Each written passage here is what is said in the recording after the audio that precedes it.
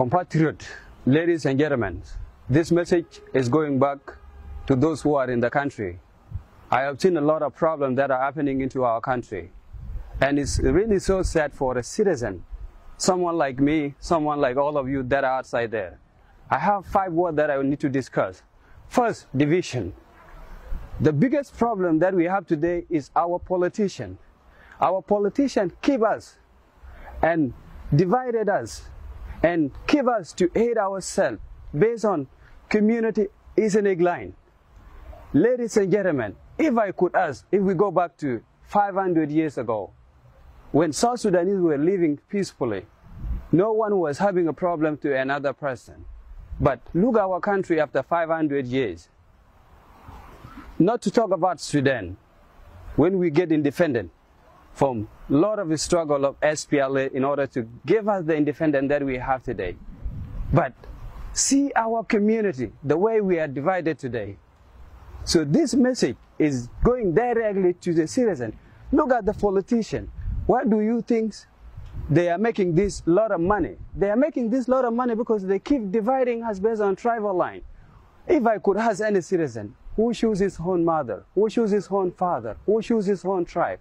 Look at today, if Kir's supposed to be from Equatoria, do you think he will be happy the way the government is run? If Salva Kiir, or maybe if Riek Machar is from Dinka, do you think the Dinka will hate him? If Riek, or if Salva Kiir is a Nuer, do you think the Nuer will hate him? Where did we get this idea of hating ourselves and dividing ourselves on tribal line? Ladies and gentlemen, if you see up today, there is no any country on earth whereby the citizen can be divided on tribal line. We are all citizens. We are all South Sudanese. John Garang say what? John Garang said, there is no any country, there is no any leader that have to choose, or maybe that can, like, a leader that will be working based on a tribal identity. That leader does not deserve to be in the place. But someone who is supposed to see all South Sudanese, or someone who have to see the citizens that live together for the sake of our country and for the sake of the prosperity of South Sudanese citizens. Ladies and gentlemen, this message is going directly to Nuer and Dinka. I must be really sure, because this is the biggest problem, and this is where the problem lies today. Look into our country.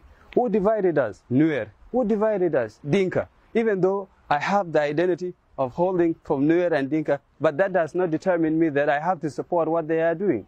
Because look at the defection today. What were they fighting for? What revolution were they fighting for? Position. There's no right.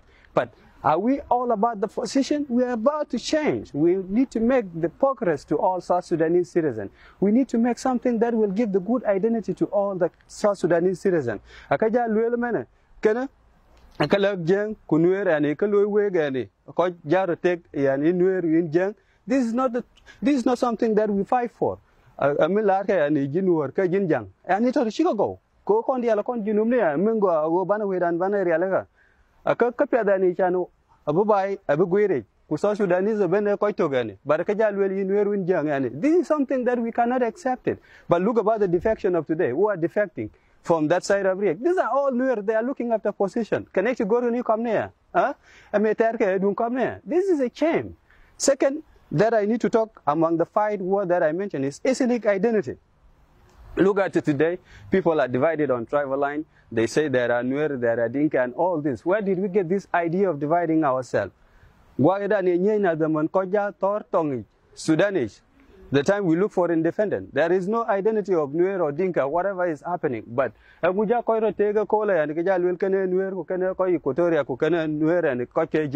this is something we cannot accept.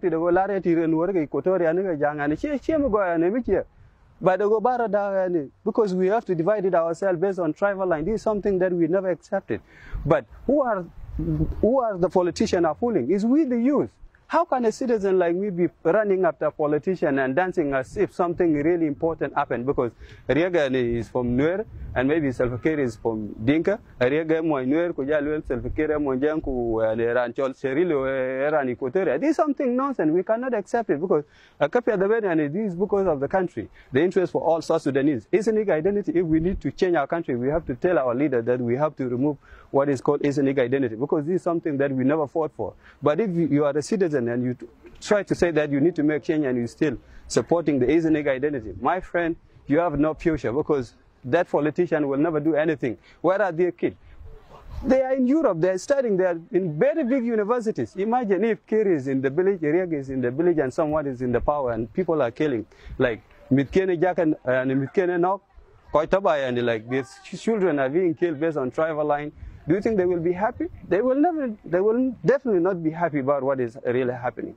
So the third idea is that, where do we get the guns? How did the citizens have the gun, those who are not even militarily? The right question is that, who give them? If we say today we need like disarmament, we need the country to intervene, who give the citizen? It's the government. Definitely that. How can a government that give harm to the civilian disarm the civilian?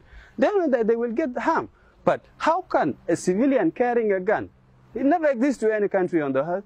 And if someone is saying that because I'm a good leader and you are still giving gun to the civilian, I think is we, like a Kajaro Loiman, like what is happening in Rumbek, what is happening in Warab, what is happening in Morleland, what is happening in Nuerland, or what is happening in Jonglei and Afana. This is something that if a really leader was really serious enough, and a citizen like me can never accept to follow such kind of leaders that give us guns. There is no any country in Africa, even South Sudan, who manufacture guns, the Europeans. And how can a country like a South Sudan being, like they are buying guns from the European and selling them to their own citizens to kill themselves? What for? What reason? There is no any reason for a citizen to kill one another. Like what is happening now in Rumbek is worse than a corona. Because like many people are dying if you count like from 1983 up to today. Maybe what is happening in Afanal in Baragazel is something worse than this. A million of people are dying every day. We talk of corona today with a lot of budget. But why the country failed even to intervene and see the issue of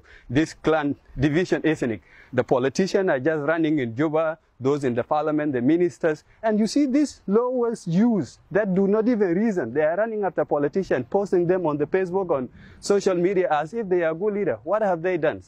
They just continue to divide us based on tribal line. If I'm from Rumbek, I have to hate those of Warab. And those in Rumbek, even they're killing themselves. Do you think it's something really important? Look at what is happening in Apanal, like what is happening in Jungle, Nuerku Morlean. They are killing themselves. Do you think it's something really important? Who give guns?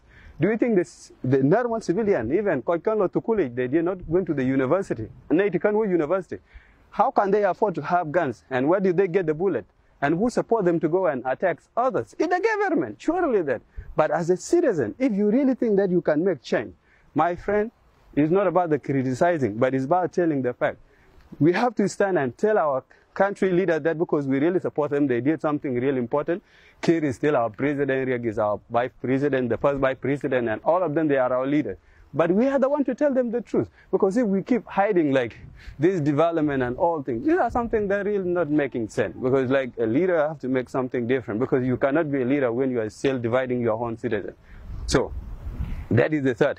Coming to the use among ourselves, the social media.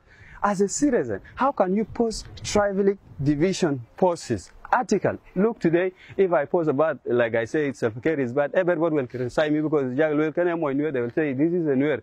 If I criticize Riek, they say, because this guy is a Dinka. This is something nonsense, because like as a citizen, you have to write something that really makes sense, because tomorrow you will be the leader. In 40 years, you will become the next president of South Sudan. But if you are a president who just support Kir or Riek or Thomas Cirillo, what change will you make? This is something we can never support it. So what I'm trying to say is that we have to distance ourselves from tribal agenda or tribal article that divided us on social media. So ladies and gentlemen, my final message is that we need to unite as South Sudanese, because this is our country, this is our home, this is a country that we have to fight for and a country that we need to make in the future, because the world now is really suffering and people are suffering from this corona. But I hope that if we really united and support our leaders, South Sudan can be free out of corona and people will be united and live together as brothers and sisters. This is something that all that I said is something that I really see is really hurting me, like issue of tribal conflict, the cattle raiding that is happening in Rumbek, because this is something really bad. Those who are dying, they deserve to live. They don't have to die, because who is supplying them is the government. Because if I say the government, because anything comes from the government, even the rebel, they were part of the government. But today, see the rebel, the defection, because the government is allowing those people to defect and accepted them. These people who have to face justice and law because they are criminal, they kill South Sudanese. They're still killing and they're still dividing South Sudanese. This is something we should not accept it. So ladies and gentlemen, let's unite ourselves. And because we are all South Sudanese, no matter what you are from, Equatorial, Upper Nile, no one is called Equatorial, no one is called Bargazalian, no one is called Upper Nilean. We are all South Sudanese and we deserve to live as brothers and sisters. Let's put the rule of law, the rule of justice.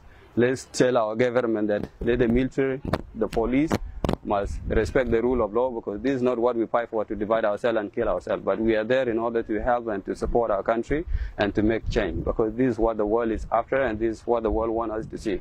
So ladies and gentlemen, I really thank you for this opportunity and I think this message may touch somebody out there. So and may peace be with all of you and thank you so much.